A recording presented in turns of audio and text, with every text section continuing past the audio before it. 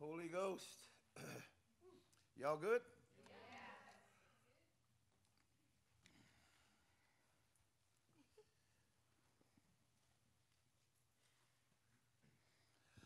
Now, Ms. Hogan is here. She's at the room. I don't know what she's doing. So she's grown. She's a grown woman. So I don't care. And I don't feel like I owe you an explanation about it. Okay, so all right. So here we go. Y'all good? Yeah. All right. Bless y'all. Thank y'all for y'all's whatever day this is. We got to be close to the weekend, though. So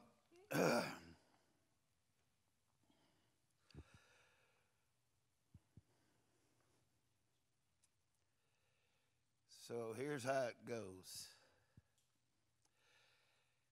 I've been spending quite a bit of time praying and fasting. See how thin I am? It really is on purpose, not the thin, the praying and fasting. But I guess that happens too when you don't eat. So there's been quite a bit of awesomeness last few months that the Holy Ghost has decided to let us in on.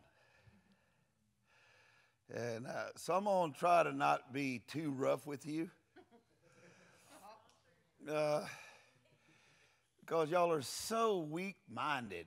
You just, I don't know, you just want to be coddled all the time. And I do feel sorry for you because you just, that is not how life is. Somebody lied to you, man. So I'll try my best not to just run over you. It really is, nowadays, my hardest job is not bulldozing people down. Because that's, everybody's so entitled and so weak and so needy. You should be soldiers by now. Whatever hell throws at you, you should just get up and flip them off. And you should just tell them, is that all you got? Lord, I was expecting more out of you. So I got to somehow, without my wife's red face here, figure out how not to bulldoze you too much. So I'm probably not going to be successful. So, yes, we've experienced the same tragedies, trauma, and awfulness that you have the last few months. But when what was those guys? Nehemiah, I guess it was. That God let him out of bondage finally. And the king gave him the right of way to do a job. But the political system and the religious system of his day decided they liked their little niche that they had figured out. And they didn't want some zealot, God-seeking human being to come in and upset the apple cart. Because they liked their ways of sin. But God had different plans. So what happened was they had to literally work with a trowel or a hammer or whatever in one hand and a sword in the other. And that's where we find ourselves now. And so I'm probably not going to be very gracious about the political system or the religious system. But I will be gracious to the soldiers of the Most High King. Because I'm one of those. All right. So how to tell you, because I would not consider myself to be have been complaining to God about, because you work your whole life to be successful. And then when it starts happening, you have to work. That's when you really have to work. Okay, so I found myself going to God quite often and saying, look, I know you want me to seek you more. I feel it. I feel the pressure from heaven. And I was already giving him a couple of 40-day fasts a year, plus I don't know how many days in a row of every other day fasting. I was, thought I was awesome with that. And but I started feeling more and more pressure, so I just went to him and said, look, dude, it's your fault. You the one came here and started raising the dead and healing the sick, and now I got work, and now you're pressuring me to come see you more. How is this going to work out? So I found myself, I guess, in some sort of a dilemma that most of you don't have because you don't seek God in the first place. All you do is seek money. So my question to you, how's that going for you? Your God working out good for you? And I know it's not. I know it's not.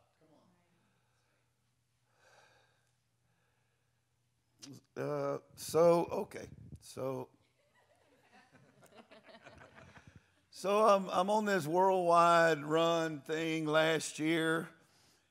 We had just had this big deal in Mexico. They was at it, and it was pretty good to me.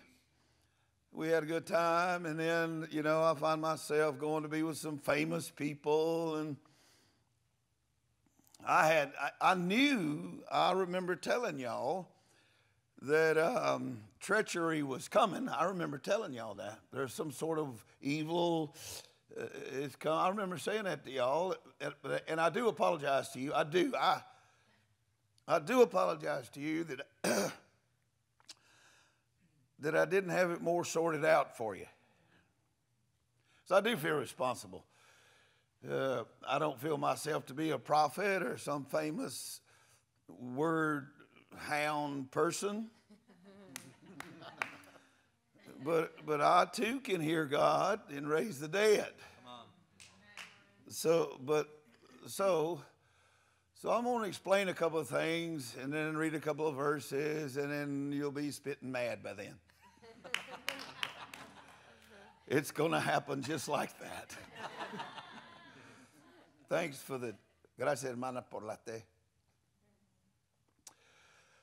No he probado, pero tal vez está bien.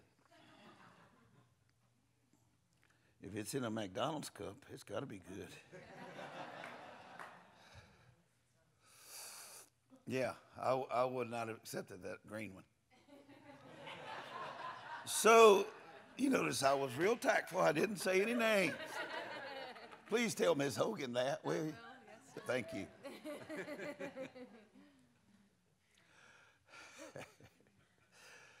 Y'all, you're going to have to see, I'm doing so good. My life is so awesome. Yeah, but once you start hearing the atrocities and the horribleness of what's been going on around us, you're going to wonder how a human being can stand up under such an attack. Well, I'm going to go tell you the answer right up front. Jesus is king. Yeah, come on. It don't matter if millions of dollars are flowing through the door and everything's hunky-dory. Or it don't matter if they stole all your money like they happened to us in the beginning of this atrocity. And hell's running over you. No, it's all the same. Okay. So I kissed my wife goodbye. It's a normal, I got to go around the world and heal the sick thing. For me, that's normal. For you, Most of you don't even believe it. And you're still wondering, I wonder if it's real. For you, it's not. You're what's called an unbeliever. So it's not real for you.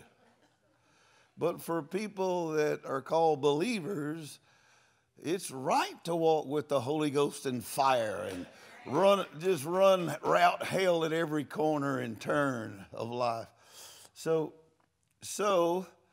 I find myself over in the northern corner of India, up in right by China, one of the most dangerous for Christians areas in the world. And they're killing Christians there, so that's why I was there. That's what you do. That's what I do. So, I get there, and then I start hearing rumors of something's been unleashed across the border in China. Some sort of demon horde has come and started killing people.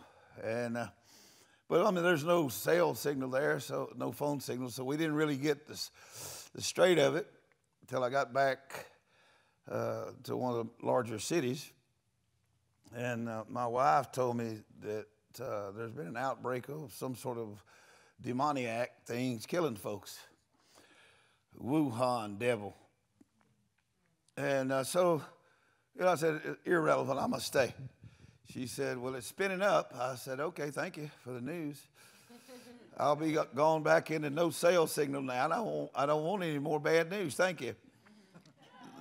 So it got bumpy out there, y'all, is what I'm saying to you.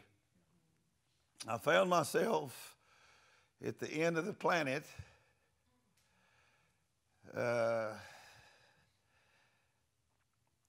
having to decide if I was going to run like the rest of Christianity, or if I was going to stand in the presence of God in hell.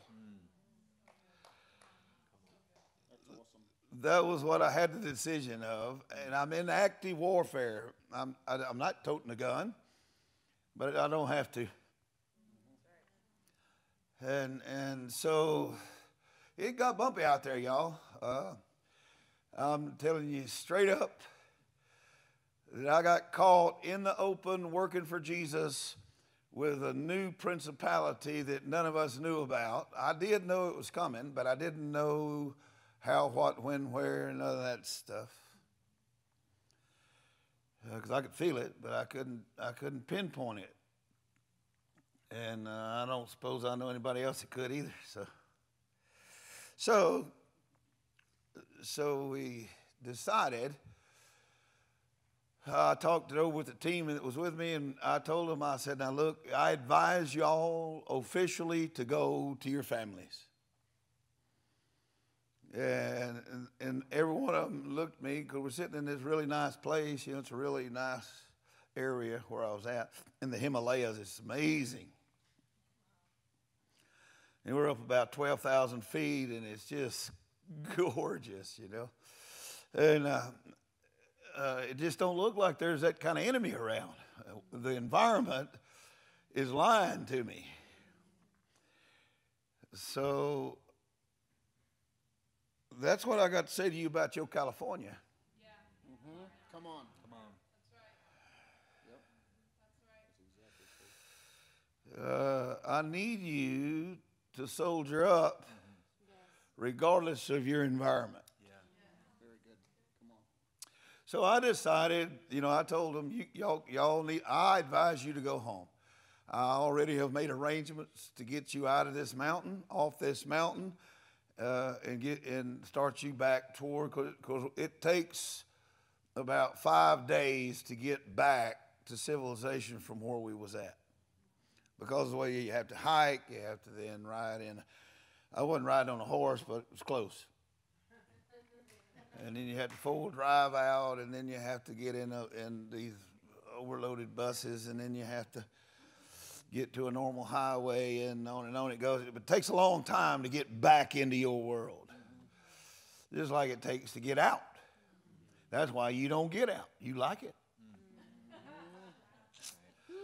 and it's comfortable to you, and I'm not against you at all. Look at me. I like California sometimes. Today's all right. Because I don't care about your stonings or anything. I can take that stonings. So, it just makes for good newsletters, you know. Man, I was in California. They stoned me out there. And it wasn't with drugs. So I like y'all. Thank y'all for letting my wife and I come. I actually know that heaven wanted me here at this moment in time. So I do know that because I actually sought him about it. And so I want to tell y'all, this is how it works for me. I told those men, I need y'all to load up, saddle up, and get on out of here. This thing's spinning up negative, and we're not going to be able to stop it. And so these guys looked at me. I've been working with some of them a long time, and they said, "Are you leaving?" I said, "No, I'm not. I'm going to stay." "But Brother David, what about this?" I said, "Well, I don't have any answers for you either way, negative or positive. I just know that I sought the Lord Holy Ghost for 40 days, and he invited me here on this day. I'm not backing down nor out." And so they said this to me, "Well, Brother David, then if you're staying, we're staying." And they said it to the man. I made them each answer my question. I said, "Do I need to record this, or y'all going to be man enough to understand that you're going to suffer the consequences on your own?" And so they said, "No, we're good." So we kept going, and then heaven showed up. I just wish I had the time to explain to you all the details about the glory of God. And there were thousands of people came, and souls and miracles. And it's just everything that you probably would, how you could figure out a dream for it to be awesome. It was. It really was. But it didn't none of that stop the negative. And I need you to understand there are greater powers at work that don't seem to care about us, negative and positive. And you need to man up that that's okay, that God's in charge. And the reason you are so weak-minded is because you try to control every dadgum thing. And when you all of a sudden sort it out, you can't. It hurts your feelings, and you start breaking down inside. Praise the Lord. But Jesus is in charge, and if you'll let him do that, he'll take care of you. It don't matter how adverse. Come on. Now, I can scare you if I want to. I probably won't. You seem scared enough.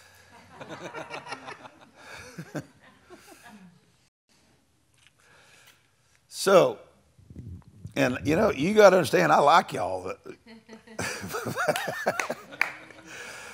You should see where my enemies, I really cuss them out. I mean, real cussing. It doesn't seem to affect them much. But it's still, it seems to emotionally help me more, I guess. That's probably what it's about anyway. So. I know y'all want a 1, 2, 3 point message with a couple of Bible verses and everybody go home and eat a hamburger and discuss how stupid that message was. That ain't how it's going to go today. Sure ain't. Because we finally got out of the mountain, and when we got back to civilization, there was a panic that I haven't seen going on in a while, but it was worldwide, turns out.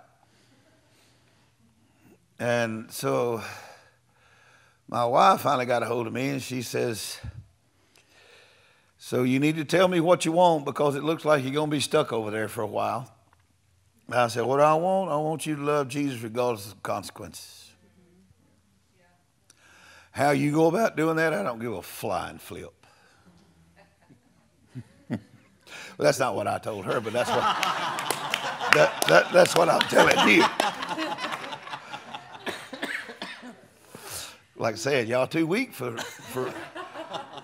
somebody being a real human that loves God. You just can't take it. I got to treat you like you from California. Come on, bring it. And I'm not against y'all, really. I'm not. I just don't agree with you on much. Because I love Jesus. Yeah, come on. I don't care if I'm in Texas, Mexico, hell, Jesus is king. Come on. And I got proof of that now, boy. So we drifted on down to a few places out there where they murdering Christians, and I stood up on the mountaintop and confessed that Jesus was king, defied devils, and stirred up some stuff, and had a good time. Because that's what you do.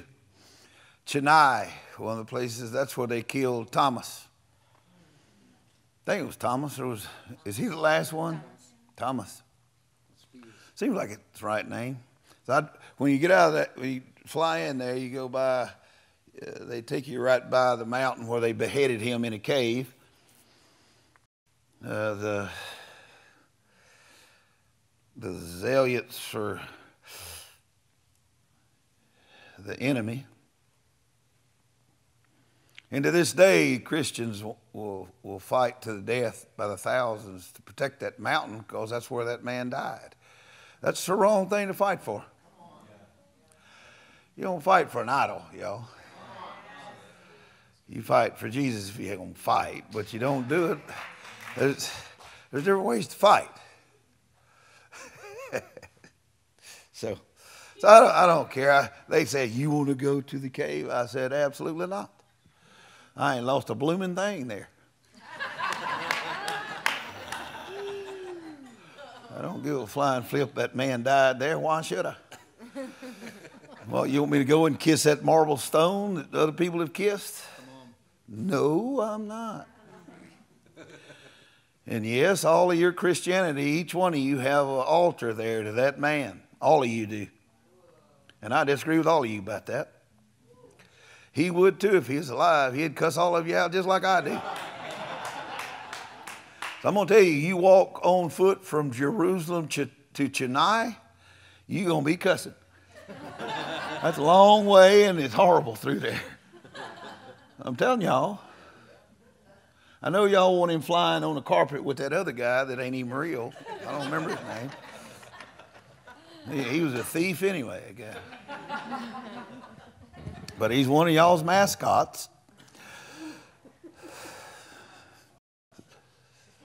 So we got there, and they told me, they said, Brother David, they going to kill you. I said, well, that's got to be proven.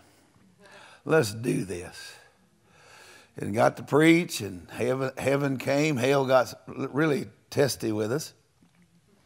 So then we flew up. We stayed alive, and we flew on up to the center of the nation, a place called Hyderabad. It's, as far as I don't know. There's probably larger ministries around. I don't know. But the ones I know about, this guy, he was a really smart individual. He and his wife both got educated in London, a place called Oxford. And he graduated with honors, very famous architect there in London. He built quite a few things for them. And but then right in the middle of his famous life, God sent an angel to him. Said, what are you doing? This is not what I have for you. I mean, this guy's got millions of dollars, pounds.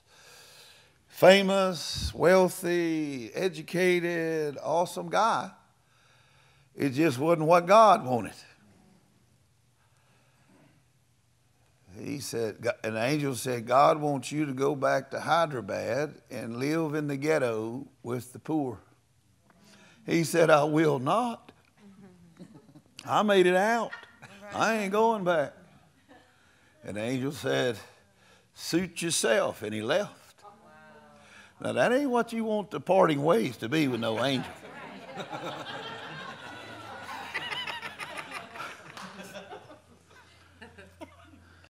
That's not you ain't, I don't care how powerful you are, you shouldn't have an angel say suit yourself and walk through the wall. So anyway, it turned out that the wife got a visitation too, and they talked about it, and they decided to obey God. Smart, finally. Now I'm thinking they might be intelligent, actually. So they go back. You got to understand now what I'm saying, because the caste system is in effect there, and the rich do not mingle with the poor. It just don't happen. So he moved in with the poor. And the angel of the Lord that had spoke to him showed up. Now they have 1 million converts. It's one of the largest ministries I know about. I've actually seen it myself. I cannot tell you how powerful those people are. And they're the humblest. It's like, it's awesome. I like being around them because they're not backing down from anything or anybody. And yet they're overcoming poverty and hunger with the presence of God. And I really like that. And so I was with them, and when this thing really blew up and y'all shut down borders and everything, and finally my wife says, well, I don't know how long it's going to last, but I ain't going to see you for a day or two. I said, well, I'll be over here preaching. Love you, Ma. That was our conversation. You need me, you know where to find me. And so that's how it went. And then the main guy says to me, it's the engineer fellow, who's not that anymore. He's just, I would consider him a saint of the Lord. He's an amazing guy. He just walked up, this humble man, says, Brother David, I need to ask you one question. Now, I mean, the work they do, the work we do is awesome. Together, we make a pretty formidable idea. You want us two together on the same page against the demon. Do you hear me? Yes. I'm telling you, it's the right thing to want. And so he said, why are you still here? That was his question to me. And I looked at him, what? Is my blue jeans offending you or something? You know, he lives in the ghetto. My blue jeans are not going to offend him. They might steal them from me, but they're not going to offend him. So he said, no, David. He said, in the nation of India, everyone has fled. Talking about our kind of people. I said, well, I can't speak for them. I can only speak for myself. Jesus invited me here, and until Jesus invites me to leave, I'm not moving. And if I stay here and my visa runs out and I go to jail, then that's how it's going to be. I'm not going to do it. He said, I knew that was right. He said, you want to know why you're standing in my pulpit? It's because of that answer. Now, you need to understand how you need to talk to people. They don't give a flying flip if you can raise the dead. They don't give a flying flip how powerful, what American, what nothing. What they care about is you're obedient to the Holy Ghost. And that's a true soldier will listen to that. You hear me? You don't need to impress anybody with the way you dress, the way you talk, your education, because nobody is interested. Come on. I can find that cheap mess anywhere, out in the street, anywhere. Come on. And that ain't the way to go, y'all. The way to go is the presence of Jesus. And so about 3 or 4 days later, because it really did get bumpy on us out there, y'all, I admit I felt the fear and the panic. I felt it. But I refuse it. The answer is no. Jesus is king. I'm telling y'all, I'm right about this now. And I know that you don't believe I am. That's why you can't do what I can do. And that's why I don't want to do anything you do. Is that clear? And that's not me hating on you. I just don't believe the worldly system is right. I believe Jesus is king. It ain't me not liking you. That's not right. I do like you. But that's not enough to hold me. It takes obedience to the Father for me to stand around. I'm serious. Is it okay if I just talk? Yes. Don't have to be the loud preacher fella. I get enough done by being quiet and smiling now. Because I've actually figured out what's right and wrong in some things. Come on. And I ain't going negative. Jesus is king. Yes. In Jesus' name, mercy. Let it be so and let it be true.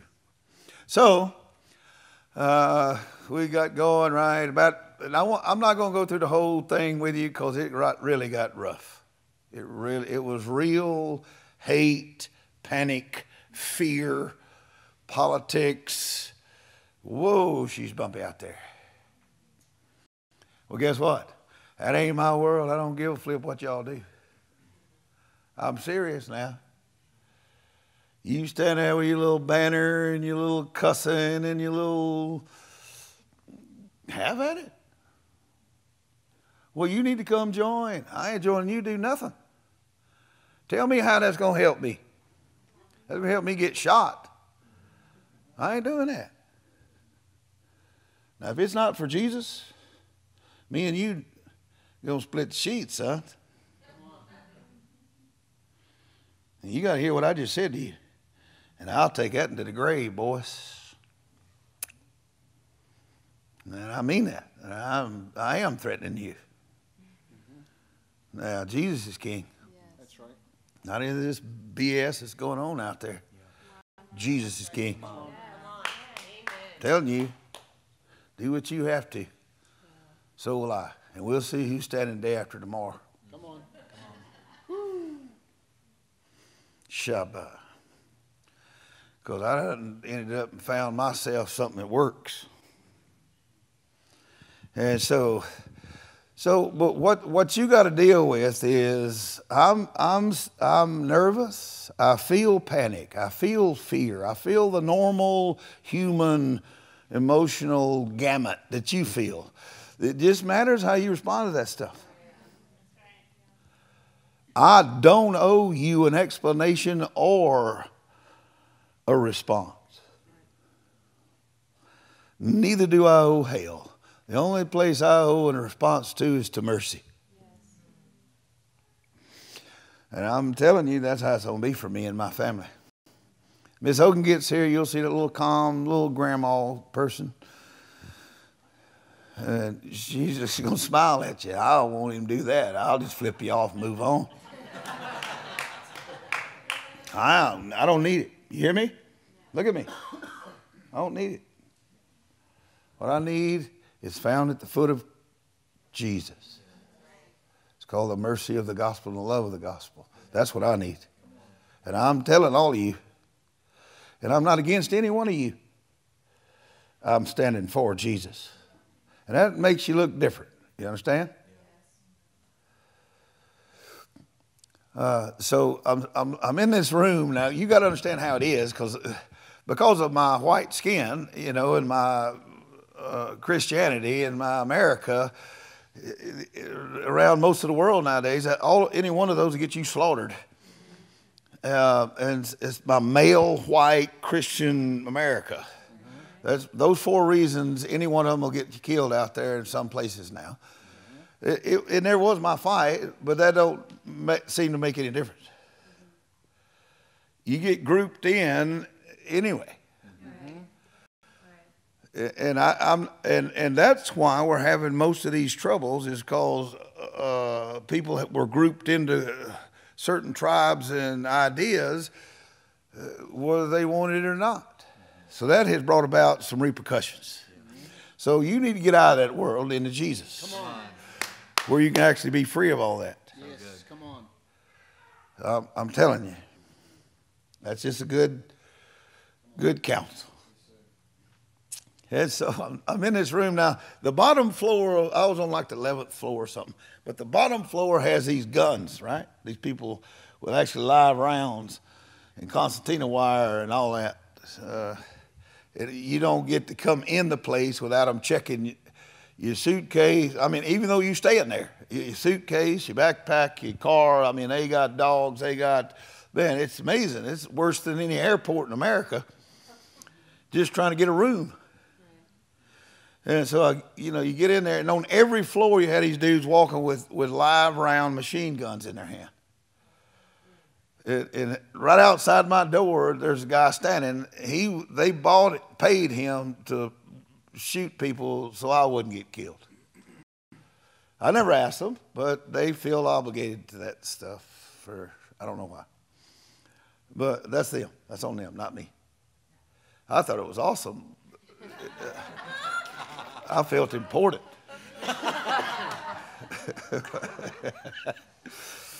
And so here, let me taste this tea here. How do you open that? What do? You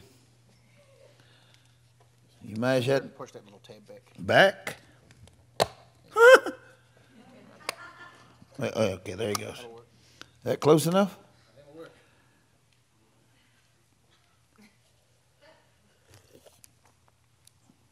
You did good, Mom. Where'd she go?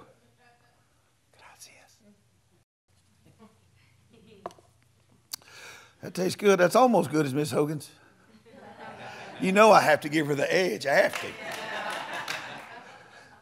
to. So look here. There's this dude standing out there, and you got like 5 locks on your windows and your doors, and you're in prison, man. Don't you get it? You call yourself free. There ain't nothing free about that. Come on now. So there I am, in there it's about 3 or 4 days past when he asked me that question. It's okay if I tell y'all the truth? Yeah. Y'all, can you take it? Maybe not, huh? We'll see. So, no kidding. I'm sleeping there. Even under those circumstances, you need to sleep a little bit. And so somebody hits me, right, in my room. That ain't possible. So I raise up, and there's a dude standing there, right? And I'm looking at him. I'm on the bed now. You don't supposed to be in the room. And so I look over there at the door, and it's all bolted up. I look over at the windows, and it's still got all them things on it. And I said to him, "Who are you?" He said, "God sent me to you." I said, "Sure enough." Well, now. Because, see, every one of us, I know you want this. I know you want that dude walking through that wall and talking to you. I know what you want. You want it proven to you that this stuff is real. Well, me, I don't have to have that, but I seem to get it. I'd just soon have a good night's sleep. Because who knows if he's telling the truth? What if he's really a devil? Because you can't trust none of these things that go through walls. That ain't legal. That's against natural law. So how can it be okay? Don't you understand? To me, it's kind of nervy walking up in my room like that, saying I'm from God. Are you serious? I don't believe you. I wouldn't believe you if you walked through the wall. So I said, "What do you have to say to me?" He said, "God said, the fire is moving. Move." I said, "What does that mean anyway?" You know, he ain't answering me. They ain't very happy people, them angels.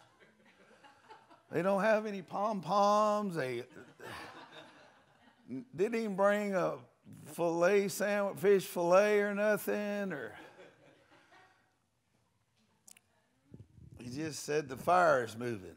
Now, I assure you, if God's going to go out of his way to send you something through the wall, you should listen. And me, I am the most skeptical one of the bunch. I need proof. I don't care what it, because I know the Bible, and it says that hell can change itself to perceive as a child of light.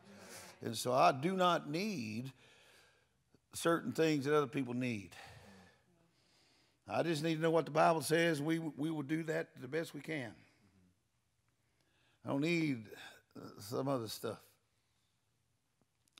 So I called the team on the phone, and we got organized and called up the bosses that be in that large ministry. And so we all had a big meeting, and they said, you are free of us. I said, okay. So I called Miss Hogan. I said, I need a flight out of here. There's this dude walked through the wall and told me the fire's moving, so I need to obey it. She said, what did you say? I said, I know, Mom. I know. Just get a ticket, all right? I don't know any of that question. You ask the questions, I don't have an answer. The thing said the fire's moving. That's all I know. So get me a frickin' ticket. And I know you want all this spiritual stuff and satisfy my passion of the Lord, Brother Hogan. Well, you don't need to come on a trip with me, because I expect you to actually act like a soldier and walk this stuff out without needing any passion satisfied. Weak-minded thing. So, okay. So, she calls me back about 3 or 4 hours later. I'm in the middle of preaching. She says, there ain't no seats. I said, okay, then I'll stay here and preach. That thing was wrong. Now, those things are not wrong when God sends them. Right. You being able to work out your plan, your schemes, your understanding around this stuff is not what God said. He said the fire's moving, you need to move. That is what God says, then that's how it's going to go. What you see, how you feel, the consequences of some of your previous decisions have no effect on the Word of God. I need you to hear me. Jesus is king. And the way life happens to us, it's not relevant. God's not going to wrap his word around your scenario. Your scenario obeys him. Period. And I don't have your answer. I need you obedient. And in a minute, it'll all start shifting toward him. And it sometimes takes a minute. But that's not relevant either. Time's not a frame he lives in. That's what we live in. God lives in eternity, and that's how he processes and moves, and that's how we need to change. So is it too complicated? Am I all right? Because I don't see it complicated. I see an intruder in my room stealing my sleep. Says God sent him. Well, there ain't no seats, so he must not have been God. So I told him, I'm going to go back to work. I'm going to do my job. So I did. I went, did first session, and then now I'm in second session, and this phone is always on my side. Ms. Hogan has access to me 100% of the time. So, and there's a certain ring that she has that it don't matter what I'm doing. When I hear that ring, you going to wait. And the reason is because This is our 50th year to be married. My wife. And so I feel like she's probably going to stay. So I can probably, I need to answer her call. I got at least one of those. That's more than some of y'all got. Weak-minded sucker bill.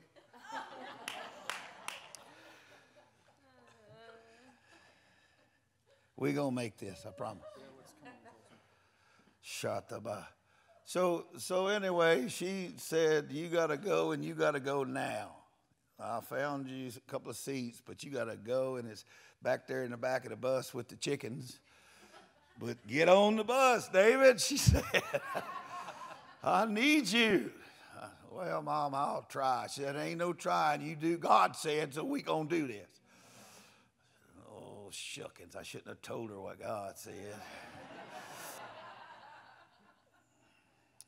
Now I got to do it. So, y'all, it was an amazing story. But when I decided to obey the angel of the Lord and the word that came from heaven to us, what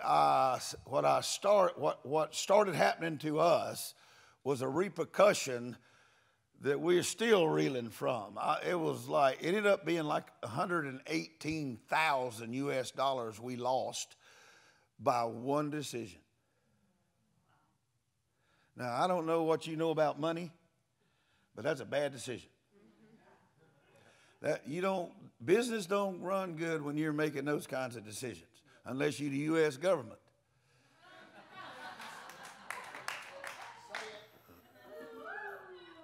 And then you're expected to do that frivolous stuff.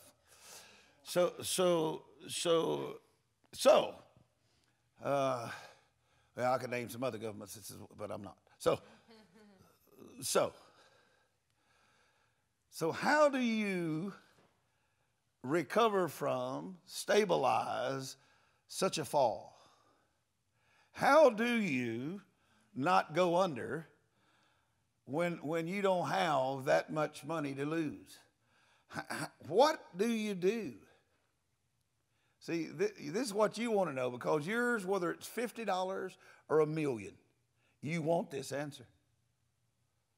I'm telling you, because in your world, if it is a $50 slide that puts you under, to you, it's the same as $1 million. Because your mind is in such a state of broken that you feel the same as that guy does that just lost his millions trying to jump out of a skyscraper. You feel the same. But I got good news for you. If God told you to do something, he understood the failure before he told you what to do. And he's got a plan. All you got to do is find it. And that's not easy with him. I know that's all we do is say, find God, presence, Jesus, God. We need Jesus in the room. I know what we say, but getting him here is different than how we want it. Now, so I had to make some decisions, because literally got on it was literal, the last plane out of India to the United States. It was the last plane, and I got on it. Literally, we landed here in San Francisco, and it was literally the last plane allowed into the United States from Asia. Literally the last plane. So when that angel walked through that wall and said, go now, what do you think he meant? And me getting on the last, you think I knew I could figure this out? Are you? What's wrong with you? You drink too much coffee. You look like that squirrel on that show that drank that Red Bull. The world stopped spinning and you didn't.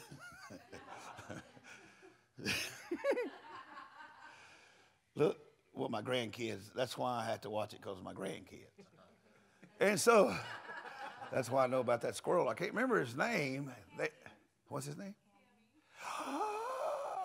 That is his name. You must be a granddaughter. So,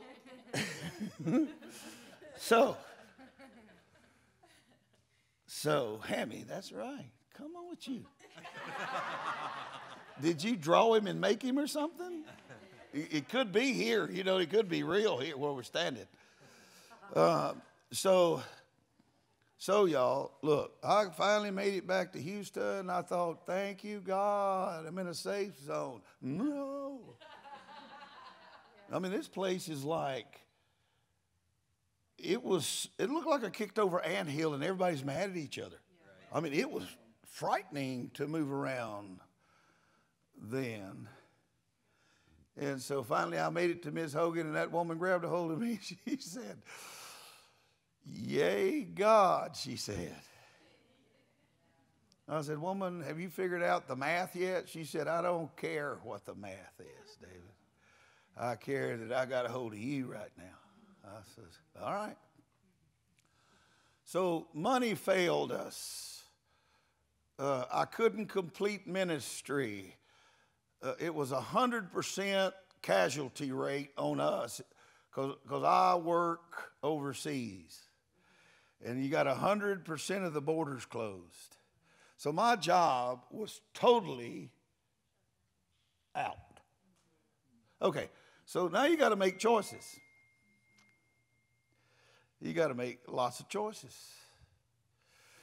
You got to, oh, that's my son. Now, I almost would answer him right now because he's stuck there pretty good himself. Okay, so, but I'm not. So, okay, the money went under.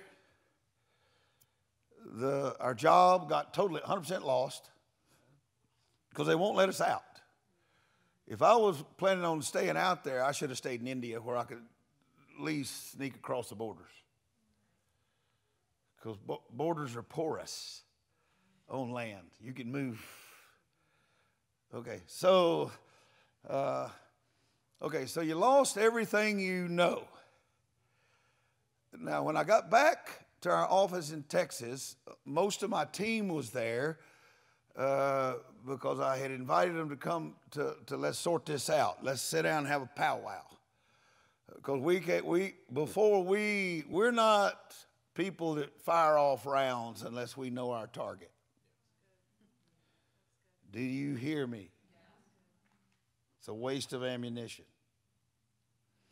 I don't need to show you or prove to you anything. If you are that shallow, be that shallow. Jesus is king. And we need to sort out what's going on. And it ain't normal no more. And around us, all of a sudden, the Texas government, they went, I'm telling you, it was militia. They went, look, they told us, you can't even go out of the county. And if you do and we catch you, it's a $1,000 fine per person, per event. But the problem is there's not a Walmart or a Target we got one little grocery store in that county where our office is. So the world we were used to is evaporated as well. So you're going to have to make choices. So what we decided, I sat down with my wife first, and I wrote down on paper everything that we're losing. It's gone. It's gone. Now, we've been able to recover most of it back, talking about all of it, from money to everything's coming back, but not all of it. But to do that, you got to have patience. And you are not known for your patience. You are known for this. Gimme. And I want it my way. And you put your little by God fist up. Oh, you're a brat. Somebody didn't whoop your butt good enough. And what's going to happen to you is hell's fixing to whoop your butt. Because this entitlement and by God stuff is over, y'all. The church is going to have to rise in faith and anointing. And you and your way is gone. And I know you want that. And you want to come here and get some kind of injection so you can keep that going. I ain't going to give it to you. I don't owe you anything. Now, what I owe is mercy. So I told Miss Hogan, I said, listen to me, woman. I said, the feces has hit the oscillator.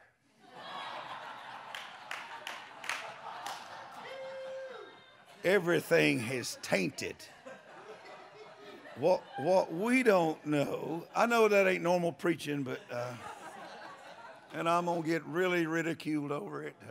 Let me think about it. Yeah, but I can take it. Do me a favor and give me free publicity. Because I don't do that thing y'all do. I don't know that invisible thing y'all all believe is God now. I don't do that. So, I said, woman, it's on like Donkey Kong.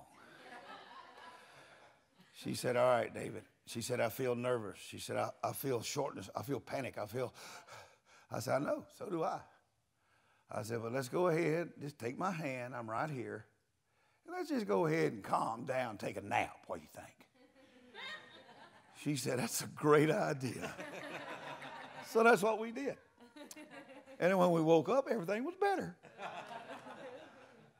Anytime old people get rest, it's awesome. It's so awesome. I don't know. Oh, the world's falling apart. Well, really, I didn't notice. I was just tired. I apologize.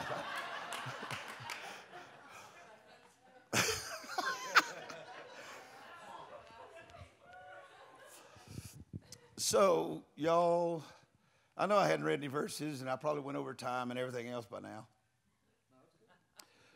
I just need you to understand we're going to make this. I don't care what hell dishes up, because this was nothing more than an hors d'oeuvre. The main course is on its way. It's coming, and it's going to be rude, and it's going to be regular, and it's going to not be awesome. But we're not going to worry about that, and we're going to worry about how to find Jesus. Because Ms. Hogan and I made the decision after our short nap, because old people don't sleep long either. So but it was awesome, actually. And I said to her, listen to me, woman.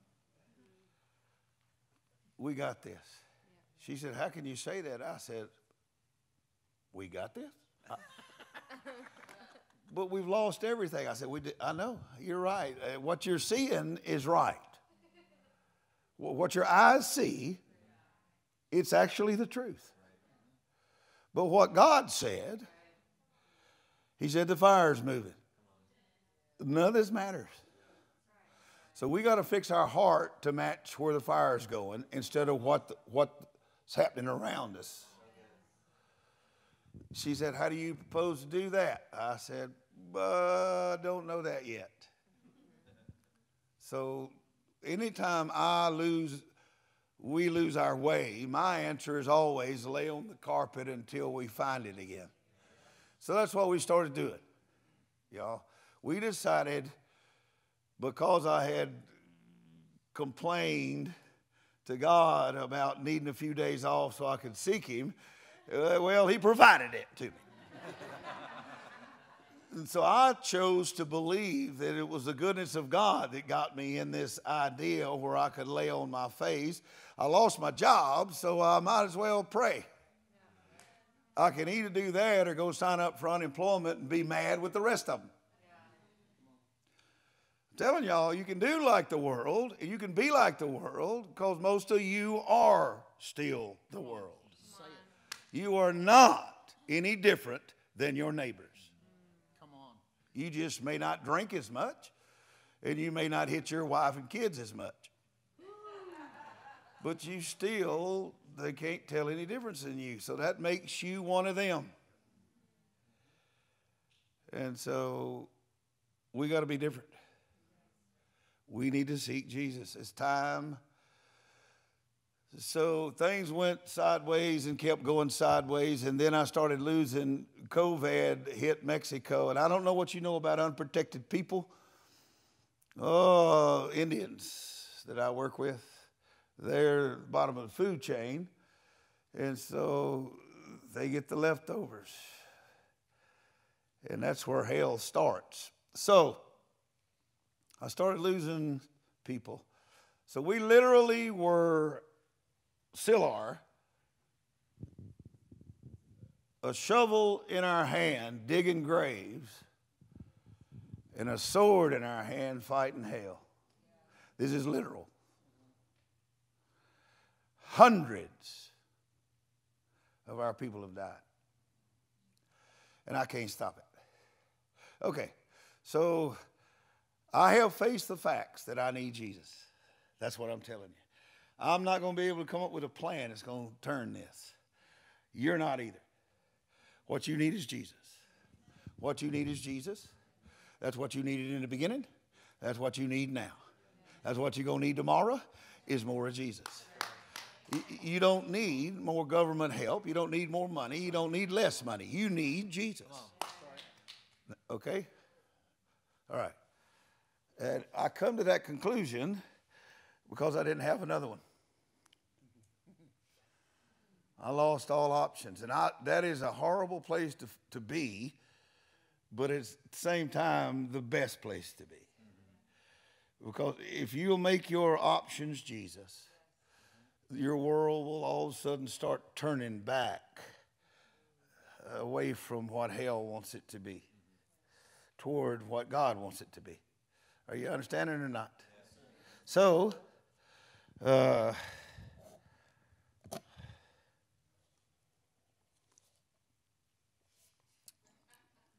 that's all right. Muchas gracias. So,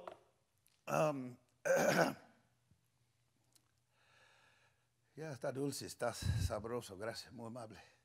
Okay, so,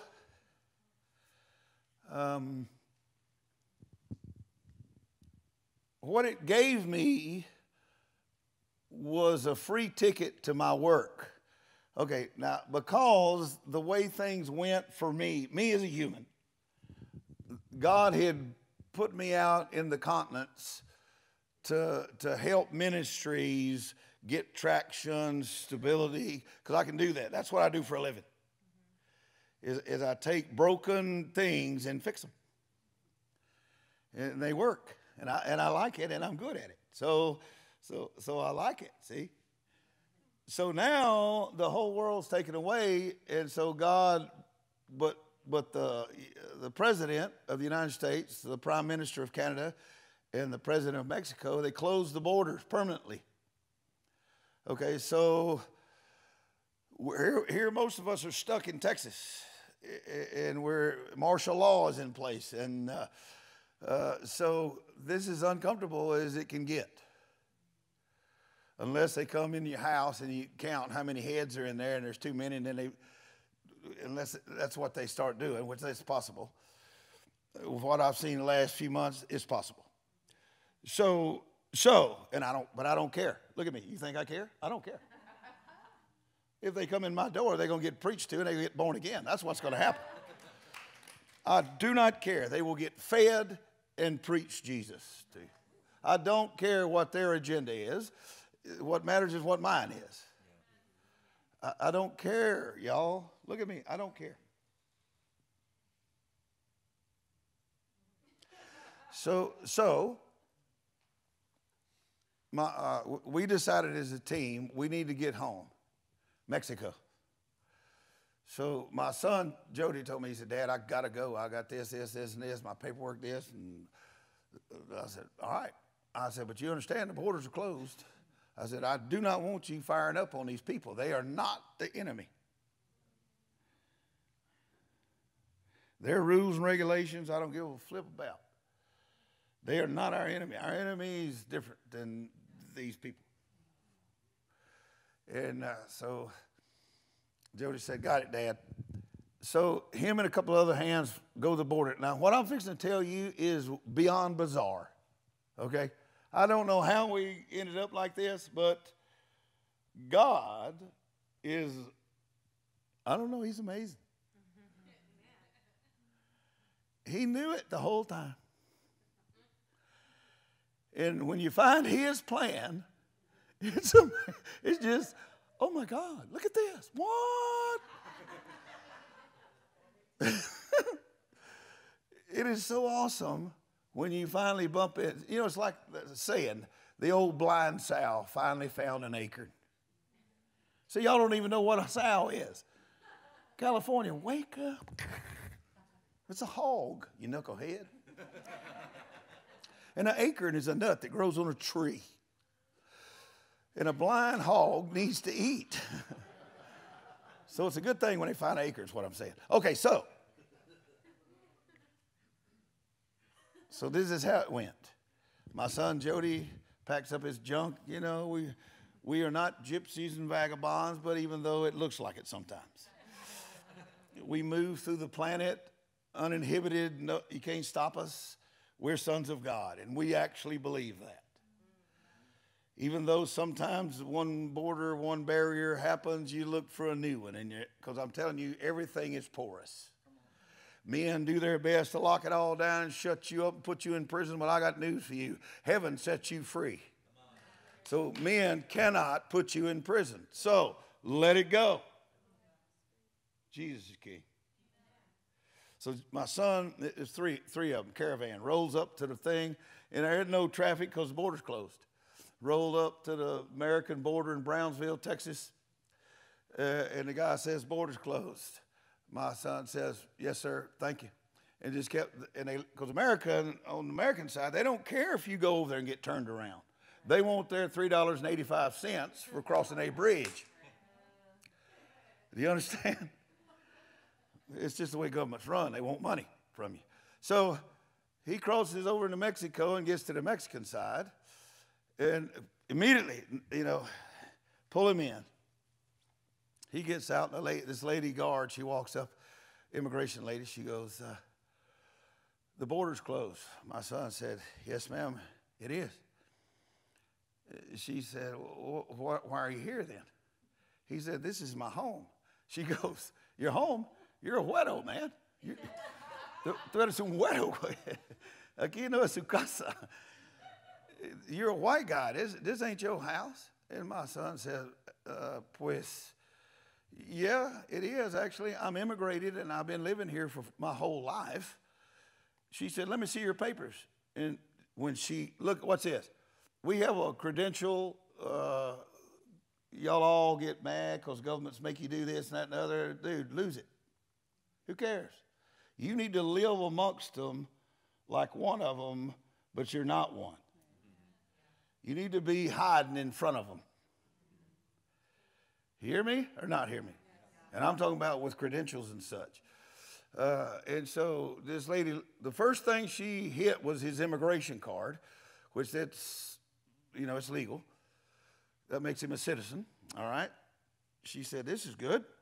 But then she picked up the second credential, which is we have a preaching card given to us by the federal government of Mexico. And she said, son ministros evangélicos. Y'all are gospel ministers. My son said, pues sí. Now watch what she said. The government of Mexico has deemed your kind of people essential.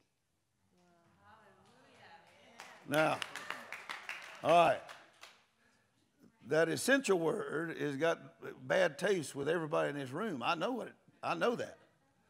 Because many people lost their job. I did. I lost overseas. I'm not essential overseas.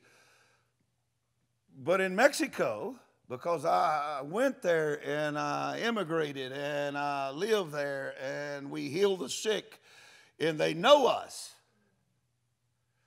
The government has decided, because we can go into villages and heal the village, as essential to their government. You need to realize who you are in God. You are essential. Yes. It's just the blunt of it. You don't feel it people have told you you're not. They've cursed because some Christians are making a fool of themselves and doing ridiculous stuff. That's not me. What they do, I don't care what go, do, be knucklehead. I don't care. I don't even have an opinion. I just ain't going to join you because that ain't got nothing to do with dying for the gospel. That's got to do with your opinion. So I'm out. Clear? All right. So, and I don't know what that means, but let me tell you what this says. Can I do that now? Yes. So we have been free. Look, we go down to Mexico for 1 or 2 months, and then we come out to replenish supplies and so forth and do what we do. And we cross back from Mexico, get to the American side, because we also have global entry here, Century. See, there's like 4 things that we're hooked to that's government that gives us free entry in the United States regardless of the consequences. And y'all don't even know about those programs and ideas. And you just want to curse everybody when all you need is a $100 for 5-year credential that'll let you move around. Who cares if they want money? Give it to them. Get your credential, knucklehead. You want to work? Work. There's ways to work. There's also ways to be a baby and weak-minded and needy. And I choose not to be that guy. I choose to be a stubborn, powerful soldier. Ignore the consequences. Jesus is king.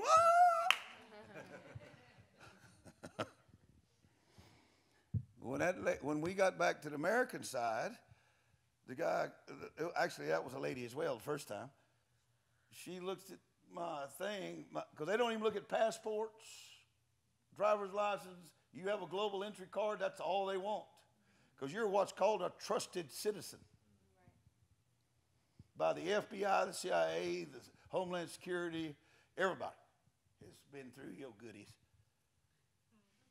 And you've been found to be a non-threat. And that's who you need to be. Your threat needs to be against hell. Right. I'm just giving you some good advice. Yeah. Shakaba. Let it go. Jesus is king. Shatababa. Now, let's read a Bible verse and act like we're a Christian deal.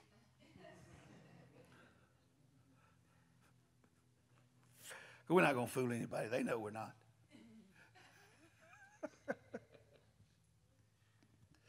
So go to Jeremiah, that old crying guy, the weeping prophet.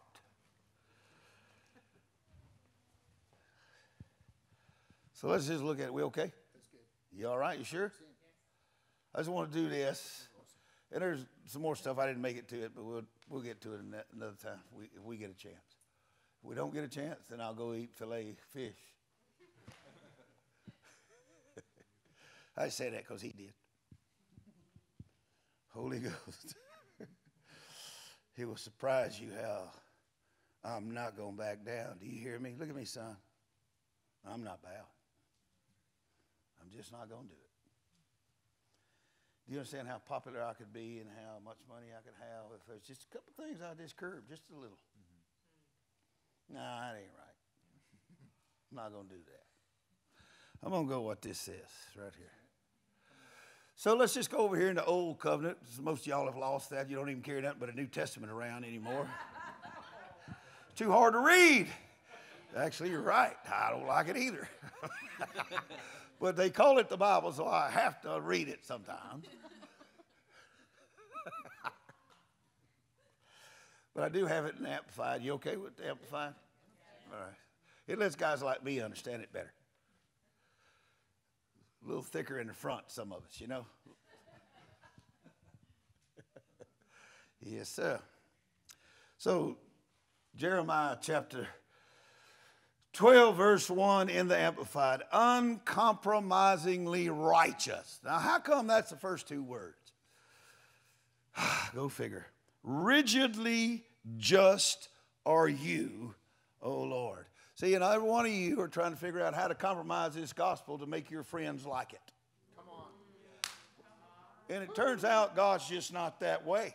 Come on. The first two words, look at that, uncompromisingly. You compromising, you're not listening to God. You don't compromise this. This is your stand. So let's see what it says. When I complain against and contend with you, because see, I don't like it because the angel walked through the wall and said the fire's moving. So I tried to obey, right? And I obeyed and I left and I got out of my schedule and the whole thing fell out from under me and I lost my job. And $118,000 or $20,000 and friends and on goes the list because I would not. I wanted to be obedient. I wanted to try to be right in the sight of God. If he's going to go through the trouble to send me an angel, and it turns out it really was one, I should do my best to obey whatever he said. Okay, so look what's with it. I complain against and contend with you, yet let me plead and reason the case with you. See, I want you to understand that there's people thousands of years ahead of us that had the same problem out of God that you haven't. It just seems like that the wicked prosper more than the just. And they have better benefits and more of them. And they always win at stuff that we know we're supposed to win at. So that's the first question. Why does the way of the wicked prosper? And you go, in the name of Jesus, that's going to change in my world. Well, I'm going to probably tell you probably got about 30 or 40 years of that not working for you. Why don't you change how you pray? Why don't you pray the blessings of God over your enemies like the New Testament says? And you might see some change in your world. Bless those that hate you and persecute you for righteousness' sake. And it says right here, next thing, why are all they at ease and thriving who deal treacherously and deceitful? You don't have to go very far outside the door to find that. This is current, y'all. This ain't 5,000-year-old stuff. These are valid questions today. All right, let's keep on going. Why are all they at ease and thriving who deal with you, deal very treacherously and deceitful? Verse 2, you have planted them. What?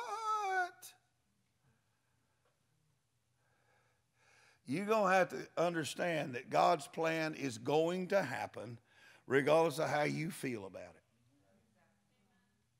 it. Every generation that there's ever been, I've been at this a long time. I'm an 8th generation preacher now. Listen to me. Every generation has had these wonders, these questions. It really does matter how you respond to this stuff as to how your outcome's going to be. And your family. And your friends in church. I'm telling you, I'm right about this. So look what it says. You planted them. Yes, they have taken root. Yes, they grow. Yes, they're bringing forth fruit. Everywhere you look, hell's prospering. Say yes, I know that. And yes, I don't like it. Say it. And so I'm going to draw my gun and go fight them. Well, you knucklehead, that's what they want. Stop it. Put your gun down. There's a day for it, but not today. Put it up old and take the bullets out of it. You don't need it. What you need is to obey the Holy Ghost. You good? I was noticing you. I was fitting to watch you. And it says, you are near in their mouths and but far from their hearts. Can't you say that's everybody almost you know? Come on. This is not new. This problem is ages old and it seems new to us because it's just now happening to us and we're recognizing it. Actually, the problem is you're actually recognizing it. It's always been there. You're just waking up to you're sniffing the air and it's got stuff in it you don't want to smell. Yep. That's a true statement. And you don't even want me talking about it, but I am going to get in your goodies here. I'm going to crawl up in your affairs. You ready? Because we got to fix this. And we start here. This is where we start. Yes. And we start on our face to the Mighty One, the Holy One of Israel. And if I get a chance to talk some more, I'm going to share some, as soon as I ignored the fact of all of that loss and started going toward God, who do you think showed up? You think God showed up? No, the enemy comes first. You have to be discouraged. You have to be knocked off the trail. You have to be sidetracked. You have to be distracted. You have to be. Because you will win if you stay on your face. But if they can distract you and get you up and let you be whatever it is you want to be. All right, look, verse 3. But you, O Lord, you know, you understand. Look, my devotion, look, everybody's going to proclaim their goodness. You hear me? I don't deserve this. The odds are probably high you don't. But it don't seem to change the fact that it's happened to all of us parejo. Yeah. Across the board. It's happened to everybody. Those thousands of souls, you understand, that would have been saved in the year of 2020, right, if I was where I was supposed to be, in them miracles that would have happened. Right. I have a hard time with that. Because I'm devoted to God. And what happened? So let's don't go there. Let's don't bite into that anger and that frustration. Let's go back and get on our face. And let's just let God work that out. Let's go ahead and let his plan be successful. What is his plan? I don't have a clue. Apologize, I told y'all at the beginning I don't have that. I don't know what his plan is. If I knew, I'd buy into it more. But I'm just like you. It's complicated and I can't see it and shuckins. But I wouldn't say that if I wasn't here. I'd have said something way stronger. You understand? Heaven knows how I talk, and he's all right. Look at this. Verse 3, it says, you see me, and you try my heart toward you. Look, I reckon I've been at this a while, and I reckon I ain't never run into a good person yet.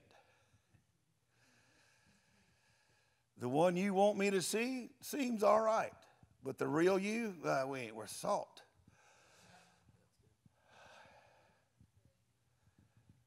And I actually know that. I never will tell you I'm a good person, but I am devoted to what I think is right. And my heart is really trying to find Jesus in an answer. That's truth. Just like this guy. He was mad about this. It ain't right. You're absolutely right. It ain't right. And if we knew God like we're supposed to, we could change it. We could change the environment. This land would be so blessed, and it wouldn't matter what hell tried. And that is a true statement. So to me, it seems like the buck falls on us. It's our fault. So that means more prayer, more fasting, more submission to the Holy Ghost, more meditating the scriptures, more trying to figure it out instead of complaining and cussing about it. Right. Look what it says. O Lord, pull these rebellious ones out like sheep for the slaughter and devote and prepare them. Everybody in this room has said that. Kill them, God. And you may not have said it like him or me, but your heart says it. It's uncomfortable living like we're living now. It ain't awesome. And every one of us have an attitude. We may not show it, but it's in there. And what hell wants is you distracted by that attitude. Yeah. Hell wants you off course. Hell wants you not seeing the truth, and the truth is Jesus is king. Yeah. It don't matter what's going on. And I'm right about that. That money we lost has been recovered. That work we lost, dude, I went down into Mexico and I got out there with my brothers, and I'll tell you, so many people have been saved. Miracles are flowing. We're digging graves and burying our friends, and it's horrible, and yet life is going on, and Jesus is abundantly blessing the place. I don't know what to say to you. It's complicated. It ain't awesome most of the time, but it's happening. So what are you going to do? You think your cussing and spitting's going to change it? No, what'll change it is bowing together, seeking the face of the Great One. Look what this says here in verse, whatever verse it is, 4. How long has the land got to mourn and the grass and the herbs of the whole country wither? Look, dude, we're running out of stuff. Things are happening. There's more hungry people now, and there's more food being given. So, I know I'm out there. And it says right here, through the wickedness of those who dwell in it, the beasts, the birds are consumed, or swept away by drought. Men mocked me. He shall not live and see the final end. But I want you to look at verse 5 now. This is not the verse you want to hear. You want to hear, Jesus loves me, this I know, for my Bible tells me so. Little one, to him belong. They are weak, but he is so strong. That's what you want to hear. Let's read what this says. Is that all right? Verse 5. The Lord rebukes Jeremiah. Wait a minute. Don't you understand my life is bad enough? I don't need another rebuke. Didn't you hear the questions coming out of the man's mouth in the beginning of this chapter? They were living in a rough time. But God's answer is surprising to me. He says these words right here. If you have raced with men on foot and grown weary and tired, what are you going to do when the real war gets here? Don't you understand you live in a land of peace? Even though there's turbulence everywhere, there ain't a city or a county that don't have some sort of awfulness that we didn't have just 10 years ago or something. And I do see that. My eyes are not closed to that. But you still can put on whatever you want to and go and break the law and come in here and sit too close. Right. And you're going to get away with it, and you're not going to be fined. And most of you are not defiant. I'm not. Look, sitting right here. I don't care. I don't care what they want me to do. If I have to dress up like a mummy so I can preach, I'm going to do that. I don't care. I am going to take the vaccine. I got a little yellow card by the WHO. Without that yellow card, it's a shots thing. I got 20 shots in 2020 just so I can go preach and go into nations that are closed to people who won't do it. Just so I can go preach the gospel. I don't give a, I don't care what has to happen. I'm going to obey as best I can so I can preach the gospel. I don't care. You say, you're compromising. Really? And you sit home all day and flip off the TV. You're amazing. You're absolutely amazing. You're just amazing. And like I'm going to listen to you. The TV don't hear you, neither should I. Actually, the TV might be listening. But look what it says. The Lord rebukes Jeremiah's impatience. So I have come to see that we're an impatient bunch. We're just like Jeremiah. That's good company to be in. But you got to be able to take the rebuke like he did. If you want to claim it all. And it says right here, if you raced with men on foot and you tired out, then how are you going to compete when the horses get here? If you take to flight, listen to this, in the land of peace, that's where you live. Y'all live in a land of peace. And I know it's at war almost in several areas. You brought that on yourself. You steal land from people in a minute, they're going to get strong and take it back. You curse people long enough, they're going to get mad at you. What do y'all say? Hold on. I'm just saying.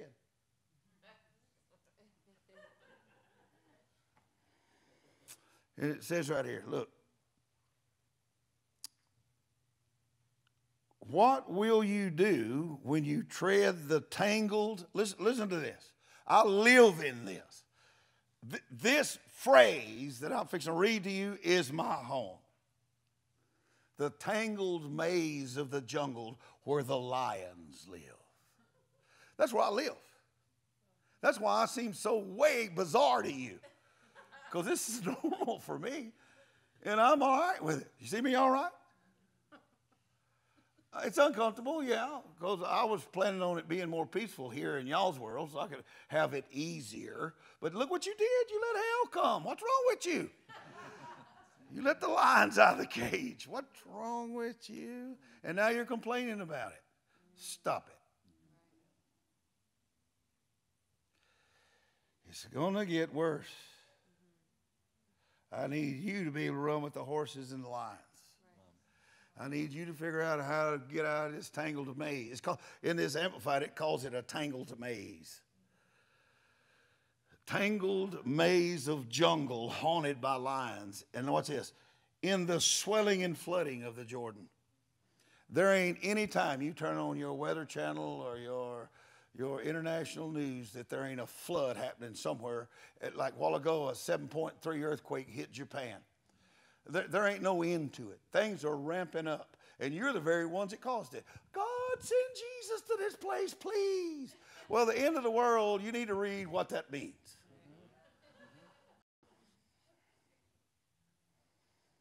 It's awful. And you should have waited 20 years till we was all gone. Why couldn't you give me 20 more years? I'd have been out of here and didn't even do that end of the world thing. I need you to wise up, wake up, understand. You're wearying yourself with these footmen. Horses are on the way, and so is a tangled maze of jungle and lions and harshness and on and on. It's going to go in the entire world. It's going to happen, and you're not going to stop it. There's some plan in play that we don't know about. But I do know a verse for you. It's not coming. It's either Zephaniah or Zechariah. I don't like either one of those guys. God, those guys. You hear how they talk? They're horrible. They actually want me to be a Christian. What's wrong with them? Shoot. I can't remember right now, but do you mind if I take just a second and close up with looking for this? Just a second. I can't remember if it's Zephaniah. It might be Zechariah.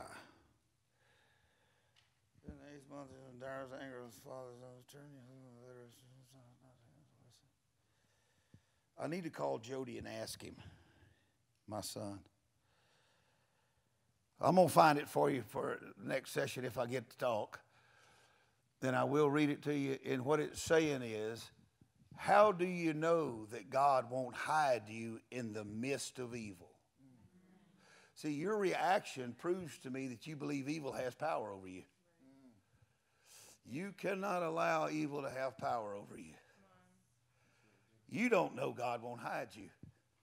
I have walked through this planet where men with machine guns, I walk right by them, just like these weights right here, and they're looking for me to shoot me, and I walk right by them, and they never see me. You don't know God won't hide you. He loves you. You are the apple of his eye. When you look in those apples at Walmart and all of a sudden you see one, that's who you are.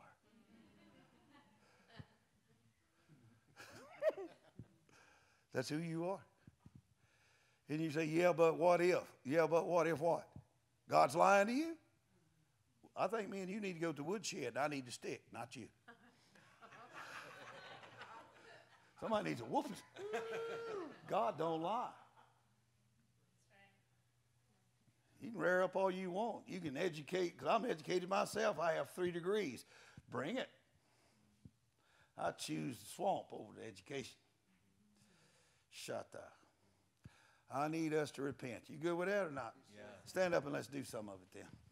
I'm not mad at you because the reason I'm wanting to be strong with you is because they want me to be.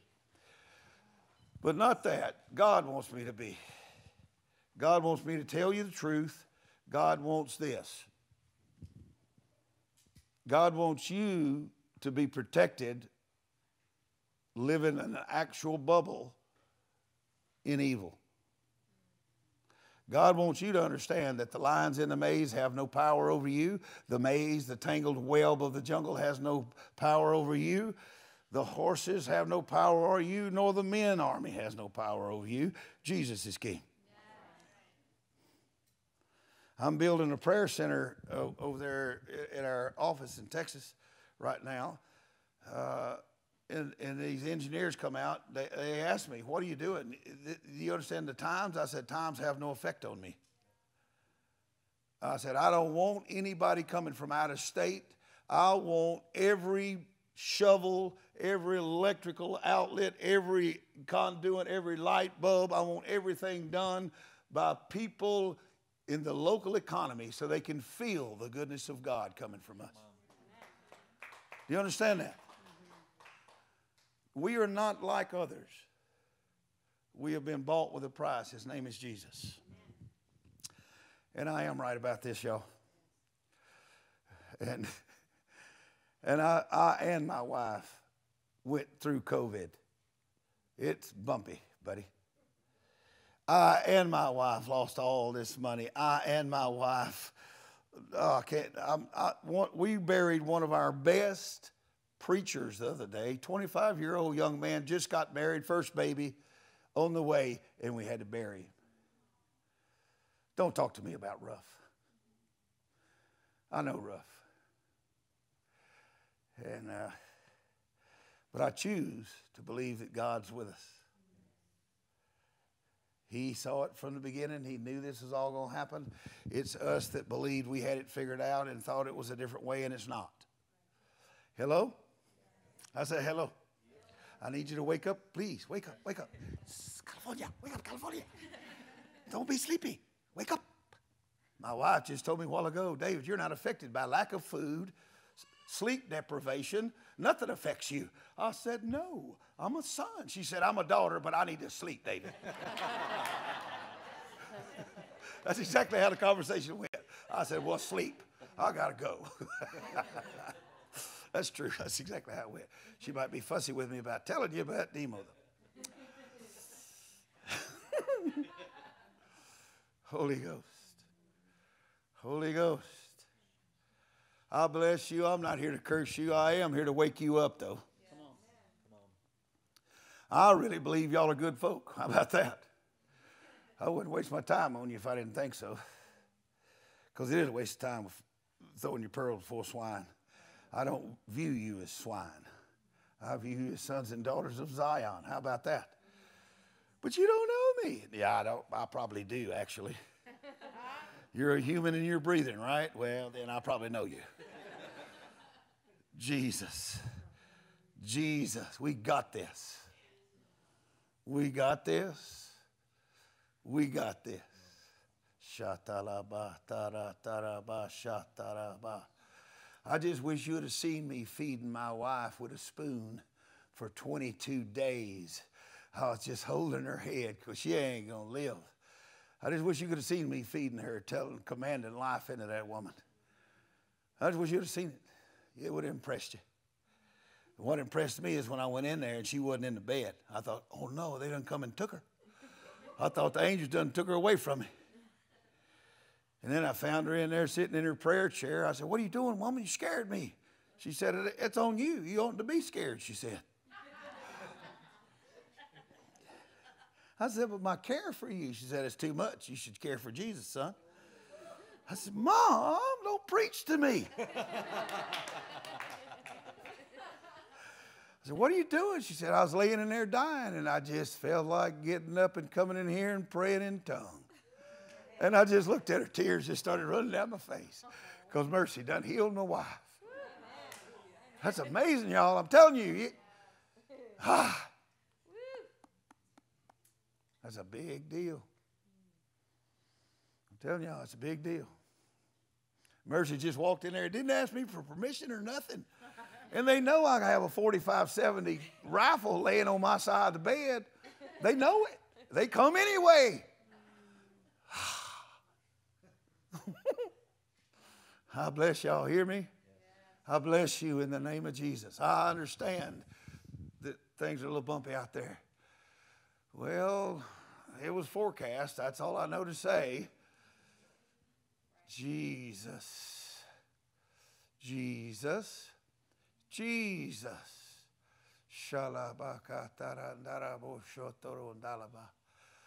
Blessed be the name of the Lord. Take a breath. Everybody in this room, take a breath. I need you to calm down a little bit. All right? Please. Please, hear me. Just calm down.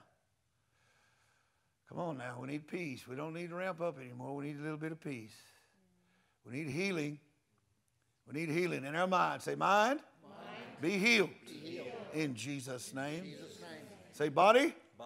Be healed. In Jesus' name. Spirit. Be healed. In Jesus' name. Come on, Holy Ghost. See, a few days ago, I think it was last November, I was over there I was in Pennsylvania. I was in this place. It was packed out. It was so against the law. Because that whole northeast up there is red, you know, and purple, and they mad. But there was like 1,000 folks up in that room. We was all supposed to go to jail over that. I was there. I kept hanging on to my mask thinking, I better get this thing ready because they've been to bust through the door with guns. I'm going to say, dude, they made me do it. They made me do it. And y'all, this happened to me. I want you to know how awesome your God is. Look at this. I'm up there with these big shot hands, you know, and they are important people. You know, and this little old boy walks up there, you know, and I'm the best great-grandpa in the world. So them little kids are welcome, right? So that little boy walked up to me like this. And so I looked at him, you know, I rubbed his little old head and that. And I brought him over, let him hang on my leg a minute, you know. And then I started doing what I do, and he started doing what I do, and I noticed it, so I was doing it more, you know. You know, old people like me ain't supposed to be able to move like that. And but I can. So I was dancing around. He was dancing with me, and so then it dawned on me that I probably was set up, you know. So I asked him, "Where's your parents?" And I turned around. There's these Amish people standing there, and God's blessed me. I work well with those Amish and Mennonites, and so I walk over to him. I said, "That's your boy?" "Yes, sir." I said, "Why'd y'all send him over there?" "I know you did. Why'd you do it?" "Well, Brother David, about 4 or 5 years ago, we was in a meeting with you, and that little old boy was bent all up, crippled. And you put your hands on him and held him, and we carried him home. 3 or 4 days later, we hear somebody playing with toys. We go in there, and the little boy's up healed." Come on. Jesus. You hear me? We got this, y'all. Amen. I just couldn't believe it. I just looked at that little old boy. I went over and took his hand, and I don't know, 3 days I was just dancing with him. It wasn't anybody else around but me and him. It's just awesome. Now, I want you to know that I can see the negative. I choose to walk in the positive. I need you to make that choice, and it'll take a minute to stop the flow, because if you're walking in negative, it's still going to be trying to push you, but you keep turning. In a minute, you're going to be turning against it, and then you'll walk out of it, and things will be better. Hello? Yeah. So good. Hello? Yes. Shut the ba. Come on, Mercy, heal us. Come on, Mercy, heal us. Touch us. See,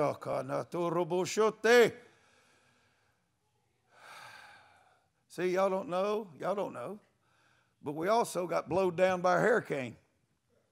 100-mile-an-hour straight line ground winds. You have no idea what that means. I'm a pilot. That means you dead. That's what that means. Gosh, it was bumpy.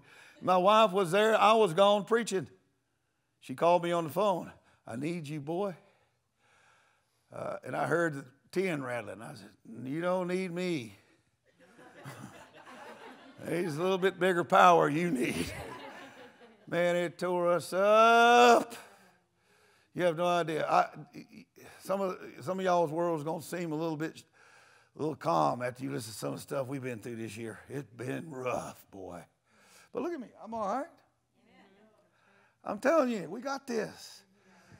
Yeah, but your place got blown. I know, but you just go out there, pile, burn it, and go to the store and get some more and nail it down because another storm's coming.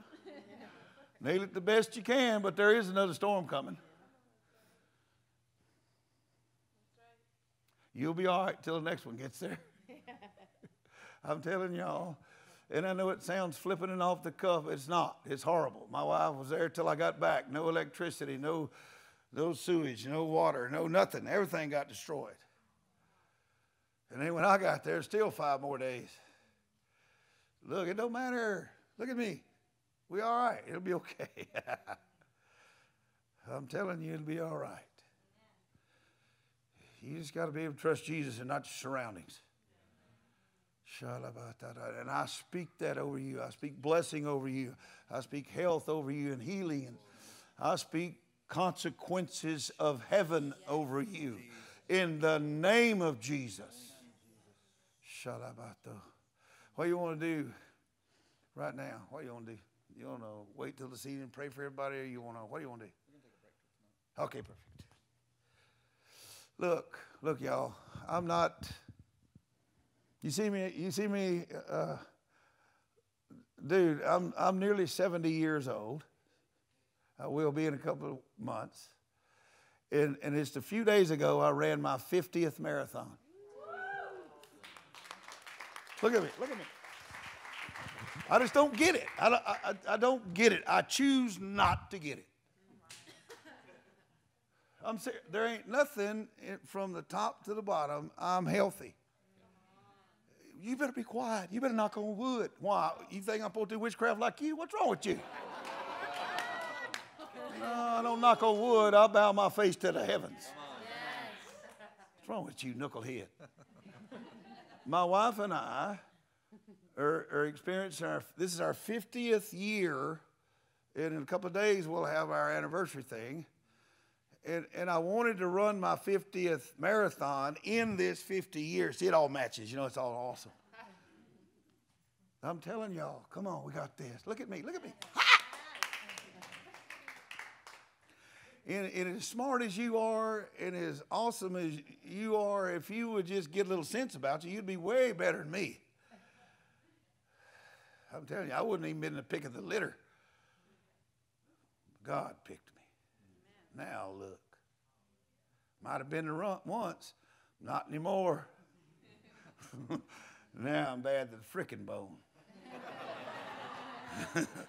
You made a mistake. You had me down once. He should have killed me then. I told y'all to pray that I don't get healed. Now look. Done got healed. Shabbat. And the math is 8.5 years, 50 marathons. That ain't right. That ain't right. There ain't nobody does that. You're right, they don't. That's why they're all sick. Shakaba, todo bobo. It's right here. And guess who my partner was when I was running the marathon? Anybody know? Y'all don't say that. Yeah, Jesus, of course. Yeah, Jesus is number one. Please God, it was always Jesus. Yeah. A skunk. I'm out there, it's 4 a.m, I'm by myself, you know, I'm doing my lonely thing, and all of a sudden I hear this, what the? And this skunk rolls up on me, I go, dude, nuh-uh, bro.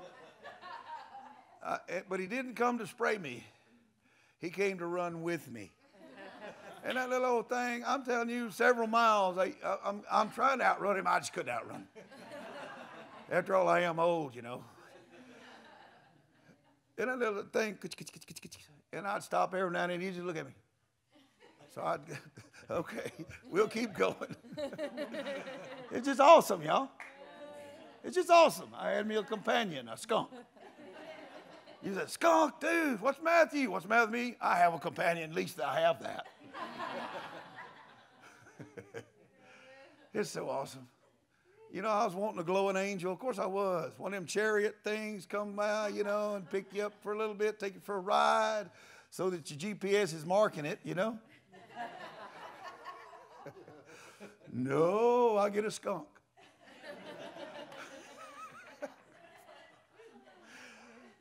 But I have to go on record, thank you, God, for the skunk. At least I had something to talk to. It didn't talk back much, but that's all right. I bless y'all. Y'all hear me? I know it's bumpy out there, and I know there's skunks out there. I know this. I do know this. But my job is to tell you, put your shoes on, go outside, and run anyway. I'm telling you, I'm right about this, y'all. This year, what are you training for? Thank y'all for caring and asking. I'm doing a 1,000-mile bike ride in September, October. Wow. Bicycle. Oh, yeah. Oh, yeah. What are you going to do after that? Oh, thanks for asking. I'm going to start training I'm going to do between 500 and 800 miles on the Appalachian Trail in the East Coast. I'm going to walk it with a 40-pound backpack. I'm doing it right here. You looking at it. Those are awesome goals, y'all. Yeah. You need to go. You need to not worry about what hell's doing and worry about what God's doing. Keep yourself in shape. Keep yourself mental, physical, spiritual readiness. Right. We got this, hey? Yes, sir. It's okay if I give you a little encouragement, a little counsel along the trail here, because it's working for us. It really is. Sure is. Shatalaba. My little great-grandson, he's, what is he? He's not even 2 yet. He'll be 2 sometime or another. Miss Hogan's not here. I'll tell you when she gets here. But sometime or another. And he's out there with us in the morning at 6 o'clock. He's out there. He's at the gym because we're cross-training now. We're doing the biking, the power walking, and the gym. We're rotating every day. And every day, little boy's out there. Dude, he's not even 2. Yeah, well, look how you turned out. You want my grandson like you? What's the matter with you?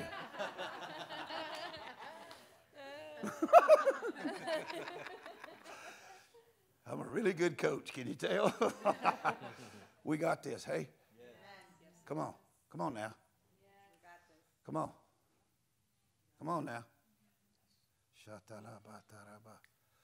Jesus' name. I bless you. I mean it. I am punching you up a little bit, but I really believe that that everybody in this room can be successful regardless of how our environment is at the moment. It can turn if we will allow it to happen. Jeremiah 12 is an important verse for you for nowadays. There's another one in a minute. I didn't make it. I was going to try, but I didn't make it. So I'm going to bless you and let him have this. And away we go. We're good. I'm going to get up my goodies. Wasn't that awesome? You guys get encouraged?